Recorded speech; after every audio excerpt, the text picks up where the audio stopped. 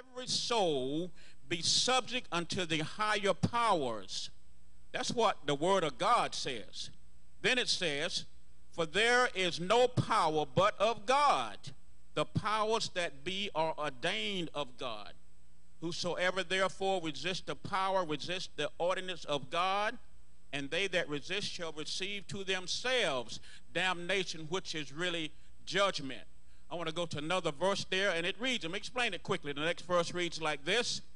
Verse 4 reads, for he is the minister of God for good. Who is it talking about? It's really talking about the government. I hate to put it that way, but church, we got to know something. This truth that I'm going to try to just stay calm and just minister and teaching tonight and trying to reach so we can understand who we are. When I first got in this thing, and it's called this thing in the book of Acts. Now, when I first got in this thing, they told me that the apostolic church is right. The Holy Ghost moves. We are baptized in Jesus' name, and we are on it. Now, after they told me that, I went to the book myself, and I read where the Bible says that we are on it. This is it. What they're trying to do and what the devil is trying to do today is bring all of this havoc, if you will, against the church and make people seem like that we're some kind of a cult or something. The Life Tabernacle Church here is on it. Apostolic Pentecostal, and the book proves that. So we don't need to question, even though we don't need to be running scared. We need to stand firm. We can't get to the house of God, but we need to stand firm on what we believe and know what we believe. It's got to be in our hearts. We have got to know who we are and where we stand in an hour like this. It goes on to say, for he is the minister of God to thee for good, but if thou do that which is evil, be afraid. For he beareth not the sword in vain. For he is the minister of God, a revenger to execute wrath upon him that doeth evil.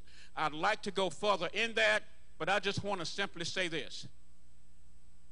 The Christian man is right as long as he stays in this book. But when we are looking at the government in a situation that we are in, they can come in and say what they want to say. We have got to surrender to them. LTC, you're not wrong. Don't let the devil beat you down and make you feel like that you're wrong. You are right, and we're on it when we say that. Let me go to the scripture here and show you some things in the book, how we got started and where we are. Now, I want to go to the open scripture. Again, the title of this message, y'all, is just this. Church family, it's just this. Scared to death. And that's because a lot of people are afraid out there because they really don't know what move to make. And I can understand that. All of a sudden, here we are. How in the world did we get here? And people are worried about, man, I got to pay my rent and I don't have money. You know, I can't go to the job. There's a curfew here. There's this. Things is happening. And all of a sudden, we're realizing this thing is real. So my thing is, we can't beat it. We're not going to line up with nothing that's wrong, but we sure enough better make sure that we got a relationship with God in this hour. This thing is real. Woke up this morning and was thinking, man, it would be good if I could look at the way things really are and turn around and say, April Fool. But I can't do that because things are just too, it's the truth. This matter is here before us. It's here before us. And we've got to accept that because it is here. How do we beat it? Let's look at Mark chapter 9, if you will. And I want to go to verse 17. Mark 9 and 17 reads like this. One of the multitude answered and said, Master, I have brought unto thee my son, which hath a dumb spirit. He couldn't talk. Whatsoever he taketh him, he teareth him, and he foameth and gnasheth with his teeth, and pineth away. And I spake to the disciples that they should cast him out, and they could not. A little further. He answered him and saith, O faithless generation, how long shall I be with you? How long shall I suffer you? Bring him to me. Next verse says, And they brought him unto him, and when he saw him, straightway the spirit tear him, and he fell on the ground and wallowed foaming. Next verse, please. And he asked his father, How long is it ago since this came unto him? And he said, Of a child. Next verse. And oft times it hath cast him into the fire and into the waters, to destroy him. But if thou canst do anything, have compassion on us and help us. Hold it right there. I want to explain a little something here, y'all. This man at this time was desperate. This man at this time was scared. This man is looking at his little boy who the devil has played havoc with all his life. He has thrown him into the fire. He tried to drown him. He had him just going against him. I mean, the man had done everything he could to get help for his son, and now he's watching. He said, hey, I took these, your disciples, and allowed them to come to try to get this devil out of my son, and they couldn't do anything. So when he gets to Jesus, he's desperate. He's hurting. He is scared to death. And you know what? When a parent gets to a place that they're looking at their own child and they can see the child in need and there's nothing they can do, they get desperate, brother. They get scared. When that little child's temp goes way up high and you're praying and that temp seems not to go down, all of a sudden, man, your attention is gotten. And then let me read a little bit further here. Next verse. Jesus said unto him, if thou canst believe, all things are possible to him that believeth. The man is saying, hey, can you just do something? Can you just do something? My little boy is hurting. And Jesus turns around and says, well, if you can believe, we might get something done here. We will get something done. Straightway the father of the child cried out. All of a sudden, Jesus said, if you can believe, we can get the job done. All of a sudden, the man cries out with tears. He is desperate, y'all. He is hurting. He is scared. His son is in need. And then he says, I believe, but help thou mine unbelief. Saints, when you get into a place and you are hurting, you're doing everything you can to believe the word of God that's already been promised to you. But there's something about it when it gets really hot and heavy, you got a place in you that you're trying to get through or you're trying to get over, and it's just like, man, I believe it, but there's still a part of me that just don't quite believe it. What is going on? I do believe, but Lord, help thou mine unbelief. And Jesus is saying, I'll help you if you have faith. But you know what? If we get scared in this hour, if we really get scared, it's going to start affecting our relationship with God. It's going to start us questioning what the Word of God is really saying. It's going to get us to a place where we're going to have doubts about what the Word of God is really saying. Then it'll get us to a place where we won't even hardly believe some of the things the Word of God is saying because, Lord, it's hot and heavy out here. What in the world is going on? And then people start praying because, folk, let me tell you something. This thing is coming, and it's coming fast, and it's coming hard. And I'm telling you, we're not going to be able to turn it around just us alone. But, Brother Carlton, we're praying. Let me ask you something. Jesus told the man, if you can believe, if you just can believe, then let's get the job done. The man says, I believe, but there's still a part of me that I just can't seem to get a hold of that belief in that. God has given everybody a measure of faith now. But there's something within that. Can God heal if he really wants? God can do anything he wants to do. So let's question this thing. If God can really heal and God can really stop this pandemic that's coming already here, then why don't God stop it? So if God can stop it and God has not stopped it, then what's the problem? If God can stop it and God has not stopped it. Now, okay? So what we're saying is, does that mean that God can't stop it? Wrong. God can stop it. So does that mean that God wants it to happen? I'm not saying God wants it to happen, but God is allowing it to happen for certain reasons. But what we have to do is just get to a place to realize what's there and then say, Lord, I know what I'm going to do. I'm going to get closer to you because I know something is going to happen real soon. And they're already telling us that within the next couple of weeks it's going to get a little worse than what it is. But if that be the case and you can't get here, then you're going to have to hunker down where you are and you're just going to have to pray from where you are. Matter of fact, we need to get a hold of this thing called prayer. We need to pray like we've never prayed before. There are some folks among us that would be among us if we could gather here that needs every one of us need prayers one from another. because it is time to pray, especially in the hour that we're in. Folks, it is time to get with it. It is time to get with it. It is time to get with it. This is a generation right now. I don't know why in the world, brothers and sisters, and I say to you that's at home, I don't know why in the world that even if this is not the last day, it's the last days.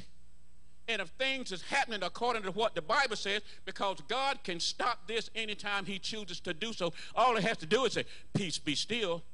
Coronavirus locks its heels and it heads back to hell where it came from. If that be the case, my point that I'm making is God can do anything, but since God is not going to do it right now, evidently, then we're going to have to hold on until God does. It don't mean that God can't. God's still God. But what we got to do, folk, we got to get a hold of God in prayer. And I realize that things are happening. And they're happening fast. But y'all, if I can just teach this thing without getting stirred up here a little bit, the thing that we got to do, and the thing that I feel the world has to do, is first of all, get back to repentance. The Old Testament closed when God sent a warning to people we had to repent. The New Testament opened, and John the Baptist was the one that was leading the way. And he just kept telling everybody, Jesus is coming. But in order for you to get a hold of Jesus, you're going to have to repent. We don't see the repentant part is what I'm saying, y'all. And what I'm saying today is if we sit back and let ourselves be lost when all of this stuff is happening out here, man, we're going to be in a whole lot of trouble because we won't have any excuse at all. God, please, help us, please. I got about 20 minutes, y'all, to share my heart with you here tonight. But I'm stirred up because here we are, and we just seem so helpless. People out there don't have an answer. We don't even really have the answer, but we do know that we can pray. The thing that I'm instructing us to do, if you would allow me to instruct you, if I can just share with you, is just this. Do not panic. Do not walk in fear. Let's stand firm on the word of God. I know we gain strength one from another, and I know we would gain strength if we could be in the house together tonight. But since we can't be here, we've still got to realize that God is still God. We just gonna have, I want us to pray now. Even right now, I want us to, Sister Angie Cords, I want you to pray. Wherever you sit, Sister Angie, I want you to pray right now. I want you to pray right now. Sister Gally, if you're there, if you're hearing me, I want you to pray. Brother Curtis, I want you to pray right now. I want you to pray right now. Praise God. Brother Sam, I want you to pray right now. I want us to pray right now. Sister Gardner, I want you to pray right now. Praise God. I want us to pray because there are people in this church that need prayer, and we need to know that our brother has got, we need to pray right now.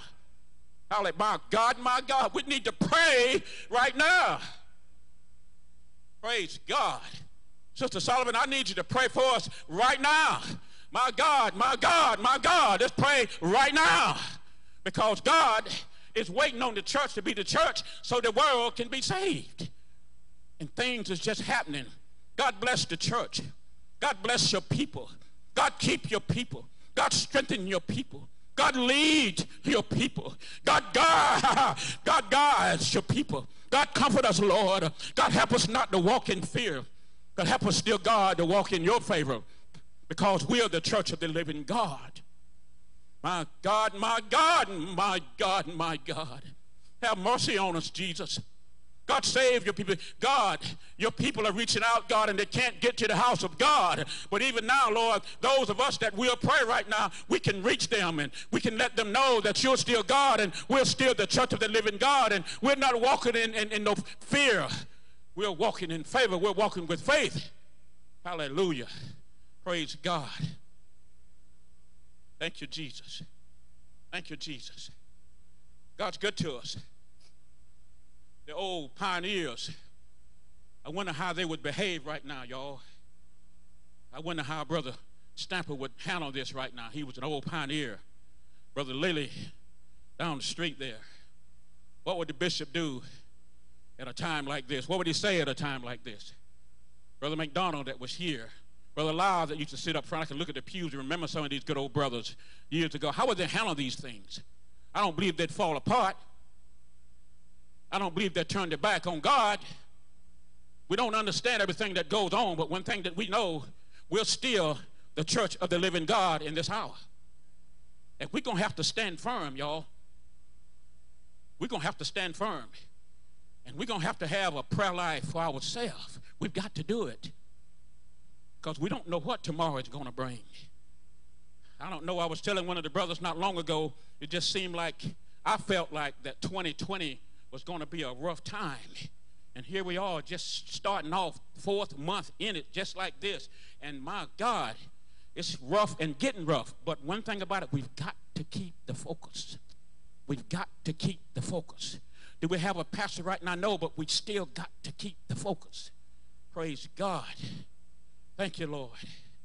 What I would say now if he was here would be to clap your hands unto the Lord. But I know you there at home and you probably think, well, my God, we'll still clap our hands to the Lord then because he's God. And like I'm saying, church, tonight, I want you to know that LTC, we're not just the church. We're part of the church. But as far as this local assembly, my God, we get strength from one another. We pray for one another. Y'all keep praying for one another. Don't hold back on that. Keep praying for one another. We got to walk in victory. We can't walk in fear. We can't walk in fear. What is the opposite anyway? I'm not going to use much time, but what is the opposite anyway of fear? Let's look at 1 John 4 and 18, please. 1 John 4 and 18. 1 John 4 and 18, if you would. It says it right here. There is no fear in love, but perfect love casts out fear, because fear hath torment. He that feareth is not made perfect in love. So we see the opposite there of fear. It's not faith. You know, the opposite of it is love, because it says right here, there is no fear in love, but perfect love casts out fear. Fear hath torment. When people allow themselves to get fearful, man, there are people even, they're afraid of everything. People are afraid of the dark. They're afraid of the devil. They're afraid of thunderstorms. I feel that myself a little bit, almost. But people just fear of everything. I know people afraid if a black cat crossed the path. They run for cover because a black tabby cat ran across the path. You know, people are scared. They're scared because, you know, I walked on the ladder. I got to turn around and go back. Scared, fear. People living in fear. They don't know what the next move is. But you know what? This is what I believe. My last 10, 15 minutes, this is what I believe. I believe if we get a hold of God, get closer, my God, get closer to God, that relationship that we have with God will help drive that fear back. Perfect love will cast out fear.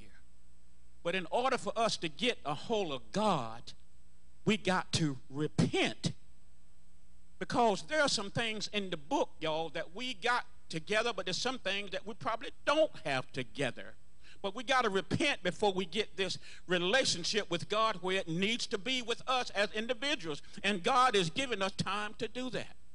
Let me show you quickly a couple of the good brothers in the book that had a relationship with Jesus, but they were not perfect.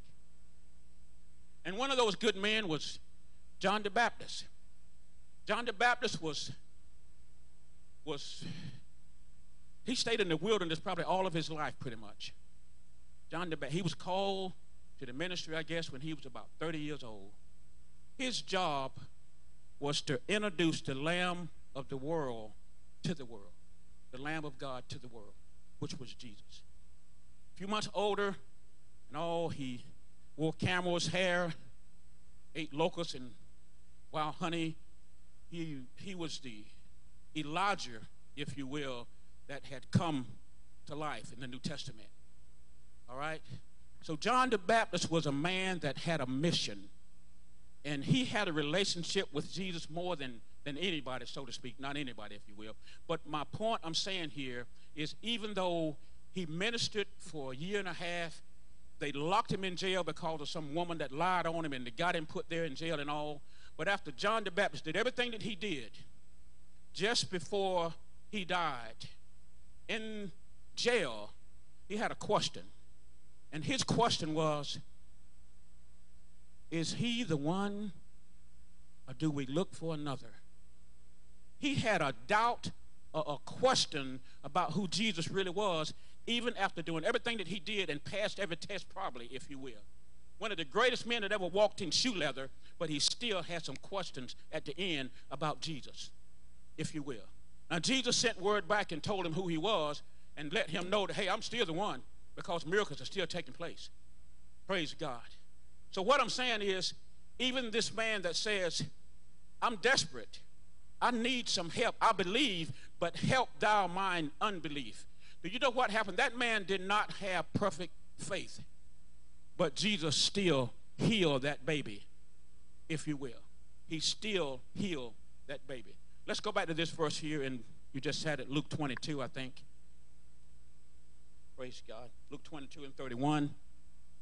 And the Lord said, Simon, Simon, behold, Satan hath desired to have you, that he may sift you as wheat.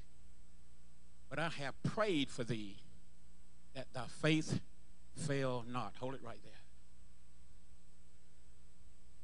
If y'all was here tonight, I would probably ask you a question or two about that. Because Jesus is here talking to Simon Peter. He called him twice, and then he said, the devil is just lurking at your front door. He's trying to get to you. He wants to destroy you. I'm sending you a warning that you got to be careful. But beyond that, I prayed for you that your faith don't fail. And what he was really saying there is, I know your faith can fail.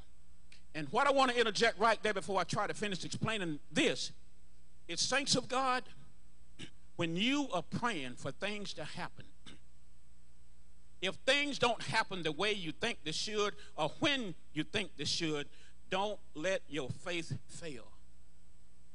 Don't get scared. If you get scared and you start running for the hills, before you know it, you'll start questioning God. You'll start questioning this apostolic ministry that you're a part of. Don't believe what the world is saying when they say something like this, that, or the other about the church of the living God. Don't let your faith fail. Because my mama didn't never tell me there would be days like this. But Jesus told me there would be days like this, because it's in the book. And you know what? I don't want to be the one to bring it to you, but I guess I do. It's probably going to get worse in some areas, y'all.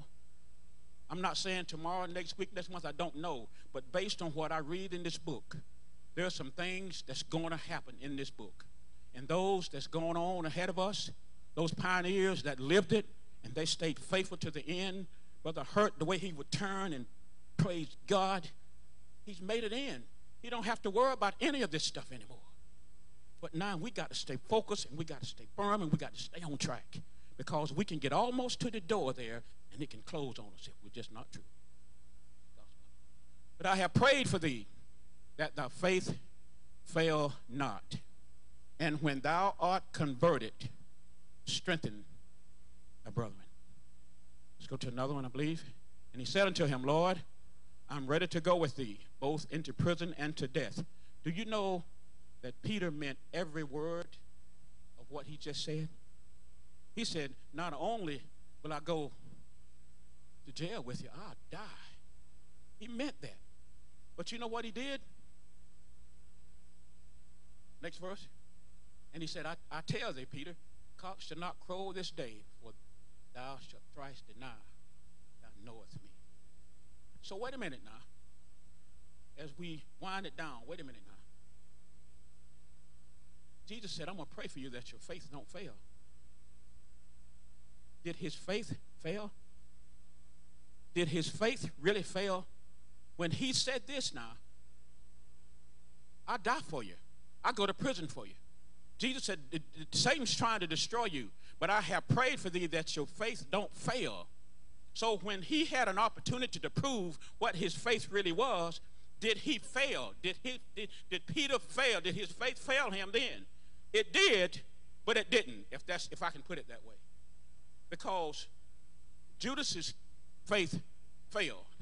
I mean, it hit rock bottom, and he was totally lost, if you will. Peter's faith fell, but not to total destruction. Because Jesus says, and when thou art converted, strengthen the brethren, if you will. So again, it's not that Jesus' prayer was not heard. All of us is going to go through something. And just because you go through something, there are some people right now, apostolic Pentecostals, that's on it. And what they are questioning and thinking in their mind, wait a minute now, what's going on here? You know, I got a family member that's sick. I mean, my job is gone. Lord, are you there? There are some folk that's questioning God, and really, if they got an evaluation from on high, you might say, man, did their faith fail when they start questioning God? That's only a part of it. When you start going through some things and you really don't know what's what out there, that's the time you're going to have to trust in the Lord. Because, can I go to Psalms 56 and 3, please? Psalms 56 and 3. Praise God. Psalms 56 and 3, please, and we're closing down. What time I am afraid, I will trust in thee. And no matter how hot and heavy it gets outside, as the little sister said a few minutes ago, you know, he's still with us. He's still with us, y'all. No matter how hot and heavy it gets on the outside, Jesus Christ is still with us all. Let's look at Luke 12 and 32. Look at Luke 12 and 32, please. It reads, fear not, little flock. Fear not, little flock. Don't be afraid. Don't be scared. For it is your Father's good pleasure to give you the kingdom.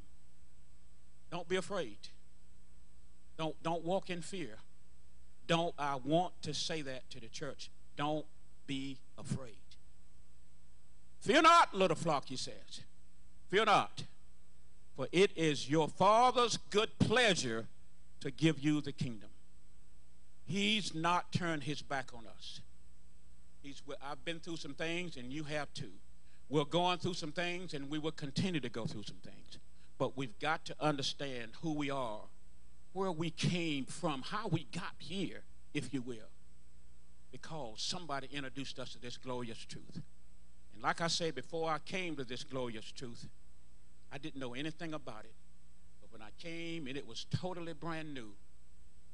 Repent, be baptized in Jesus' name, receive the Holy Ghost.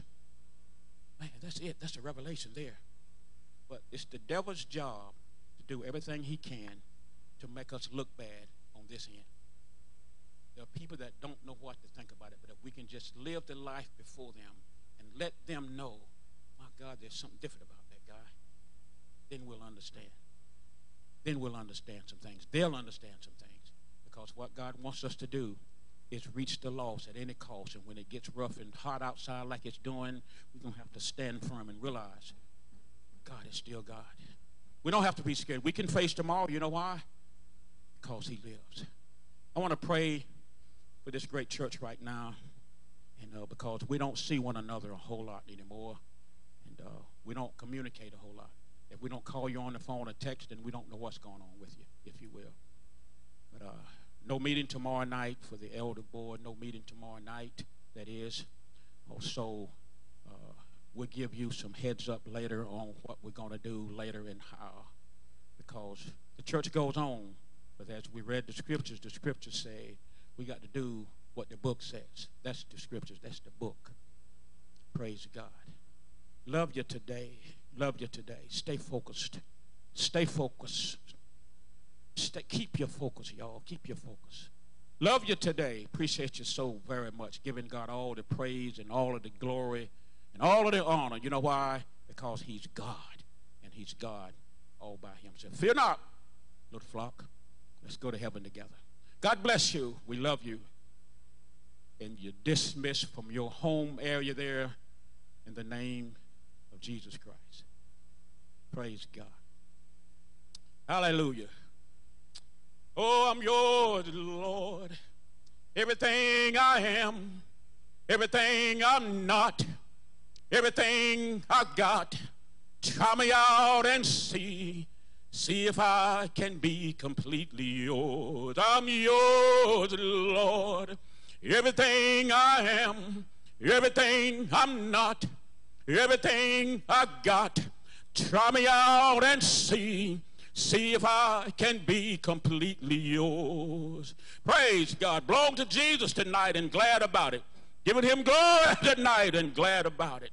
Praise God, in the name of Jesus. God bless you, and we love you. In Jesus' name.